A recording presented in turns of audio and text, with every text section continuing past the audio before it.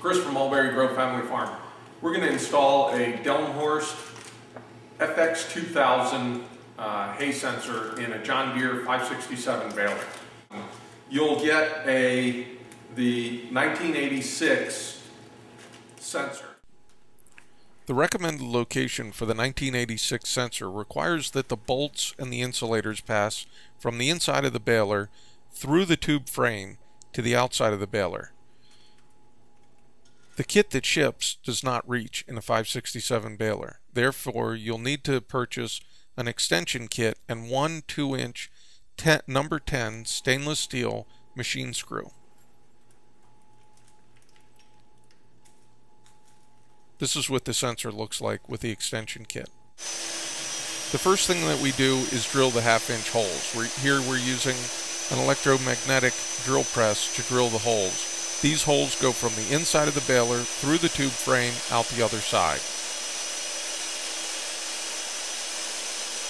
Once these holes are completed, we switch over to a hand drill.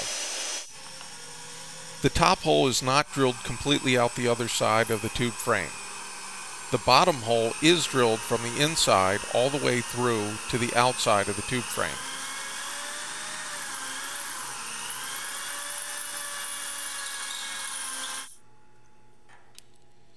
Next, the insulators are inserted from the outside of the baler through to the inside.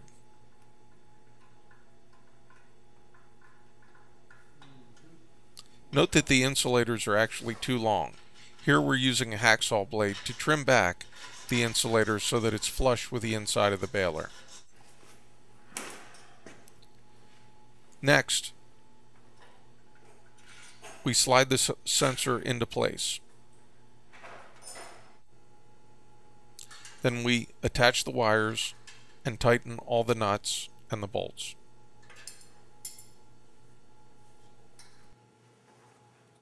Note the upper hole where the number 10 machine screw is placed.